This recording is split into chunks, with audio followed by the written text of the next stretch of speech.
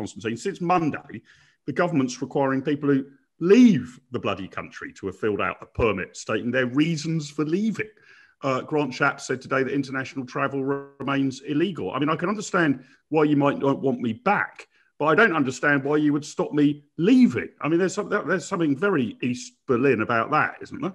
No, there is, you know, and there's another point about the government restrictions. Philip made it earlier before we joined the call, which is that some of the way this has been handled, our freedoms have been seized from us without any parliamentary scrutiny, which should worry people, I think.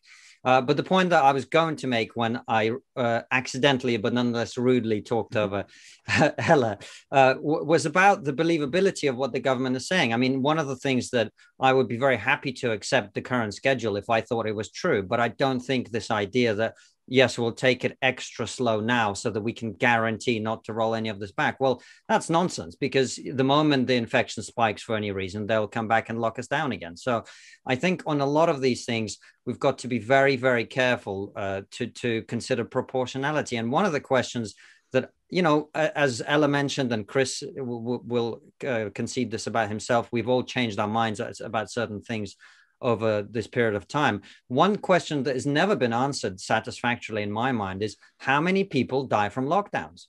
That question has never been answered. It's never really been asked particularly. I've never heard Boris Johnson be forced to answer that question. And that is an answer we need to know, because we're trying to solve a mathematical equation without looking at one of the sides.